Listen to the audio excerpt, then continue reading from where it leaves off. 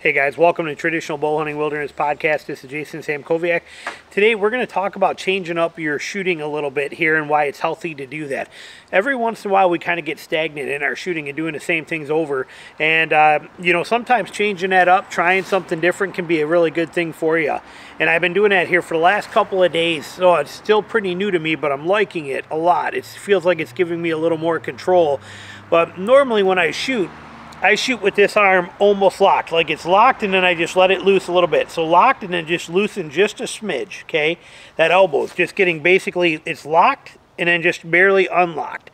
Well, I'm starting to shoot now with that a little more of a relaxed elbow, like not quite even close there, just a little more, just another quarter-inch, half-inch of relax in this elbow to force me to push my bow straight forward rather than have it there where I could torque it left or torque it right, which I notice sometimes when I'm hunting, especially now that I videotape a lot of that stuff.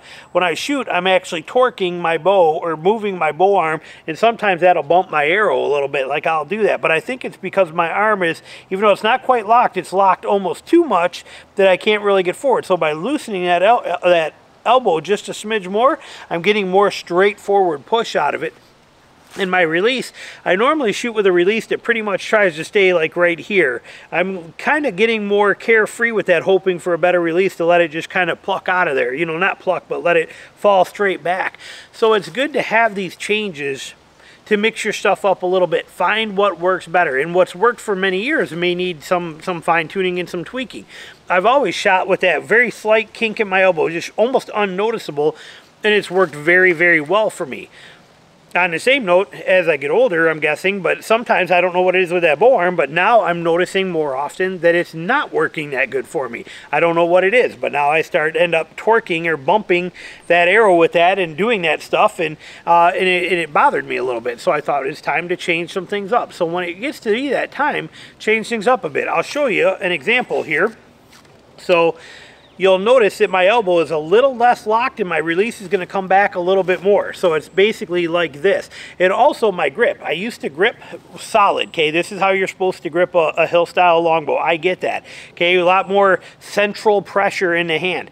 Well, I've been putting a little more pressure up on the webbing part. Not a ton, but I'm putting more pressure in there rather than pressure in the middle of the hand. I'm rolling that just a touch to put a little bit more pressure up on the top, and I'm liking the results of it. It seems to let that bow be a little more isolated from me so that it can do its job better. Again, little things that we tweak. It all works, but this is little stuff that I'm playing with. So my new shot sequence kind of looks something like this.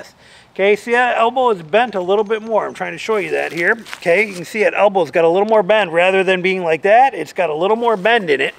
If I show it to you from this angle, you can see that elbow. Watch that bow arm. Here's how I used to shoot. So what it used to be at was like this.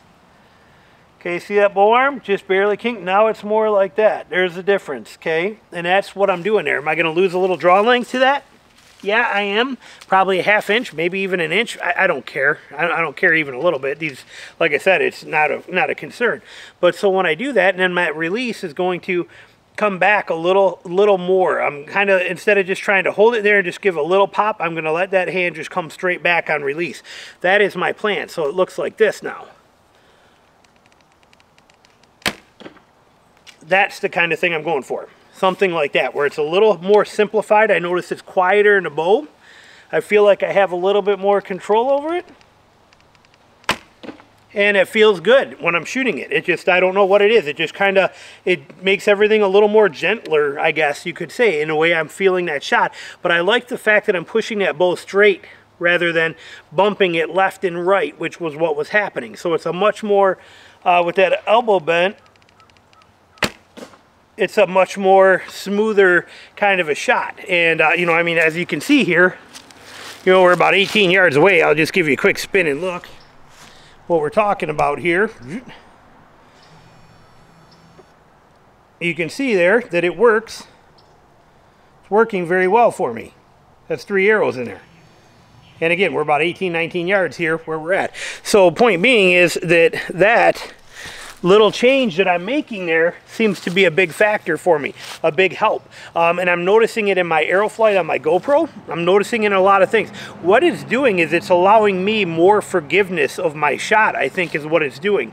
Where before, like I said, with that elbow being almost straight, I was getting too much wobble left and right with that bow, too much kick around with that bow, and that was becoming a problem for me. So I like the fact that I have that now, that extra little push to it. So, and it also forces me to push and pull my arrow.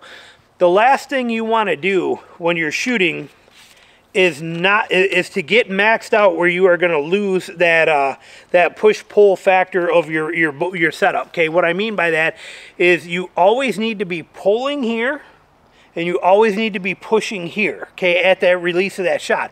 When you're not doing that, then you're going to end up collapsing, or you're going to end up throwing, one or the other, okay? You'll actually come in and you'll dump that bow arm, or you'll throw that bow arm. Those are the two things that can happen from that. So having that little extra bend in that elbow allows me that opportunity to really, at the shot, when I go right before I shoot, to at the same time to release and push forward. So my release before was mainly in, you know, just kind of lean in a little bit and let this kind of pull this back, just that last little quarter inch of my release to snap it and let it go. Well, now I have that little extra oomph to make that bow go straight, rather than just nidge straight and wobble left or right. So it gives that arrow a little more time in the straight push of my bow arm for that arrow to clear my riser. And it works. Like I said, it's quieter, it feels better, I have more control over it, I like it, everything about it is much more controlled and sets right up in there again, and I'm shooting good with it. Again, if we turn here and look, and we go over there, I mean, that's 4 arrows at about 18, 19 yards. I can't complain about that. So the advantages that I'm finding and the shootability of that arrow, that's the key thing for me. The way that shot feels, the way it breaks, how it sounds in my ears, how it feels in my bow hand, everything about it is much greater improved. I'm really happy with that setup. And it's given me a tremendous amount of confidence. Now that's the thing we really want to talk about, is confidence in there.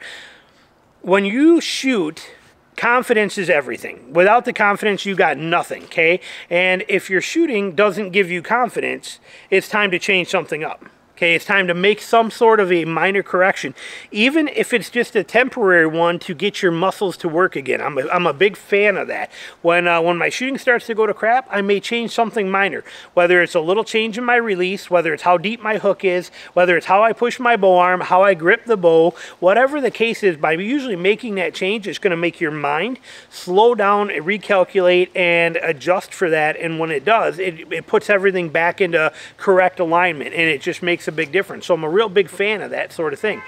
I did not have any problems with my shooting. My shooting was spot on. So it wasn't that.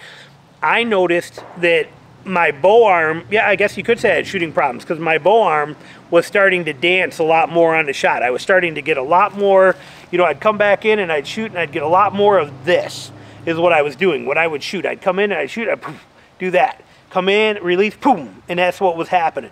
Release, boom, and I believe that it has to do with that bow arm, possibly some age, possibly some soreness. I fight that a lot more now. If I sit on a stand, even in warm weather, but if I sit on a stand without moving with my hands in my pocket for 3 or 4 hours and I go to pick my bow up, I can't shoot it. I'll start to draw, and what'll happen is I'll take that bow and I'll start to draw, and it'll go, and it comes back on me, okay? I'll get back about here, and it does that, one of those. I'm exaggerating it slightly, but point being, you know, it's like, and it does that, and it's all right here.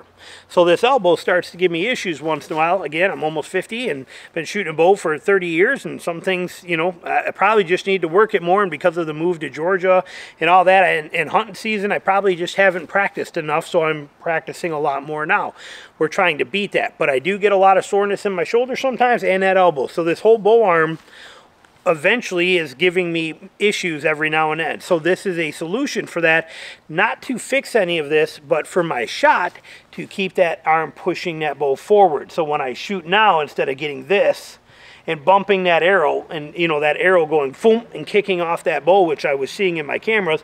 Now when I shoot, it's more of a this way, so it goes straight. So when I push that bow straight at the shot, that arrow has enough time during that to clear that. So as that shot goes in, that arrow comes off, and instead of, as it goes by, it's still got this forward momentum to let that arrow get past it, rather than a side momentum bumping that arrow. So that's the advantage that I'm finding in here. So it's really working really well for me. Point being, for you, don't be afraid to change stuff up a little bit. See what's going to work best for you. And if you think you already know, don't be afraid to change it a little bit. I'm very happy with these results. My bow is quieter, my shot is quieter, I have way more confidence, my groups are tighter, accuracy is there, and I'm gaining everything. Do I lose a little bit of speed? I don't even know what my bow shoots. I'm shooting a 740 grain arrow out of a 57-pound bow with about a 25.5-inch draw length. Realistically, I'd be shocked if these things are doing 130 feet a second. Matter of fact, if I had Nikes and was 10 years younger, when I shot an arrow from 20 yards, if I didn't like where it was going, I could actually run down there and catch it before it got there. So I don't care about speed. These arrows do exactly what they need to on animals. I got no fears and no concerns about speed, energy, 57 pounds. I have no concerns about any of that. Anything speed related. Am I willing to give up that half-inch of draw by shortening that bow arm that half-inch or even inch?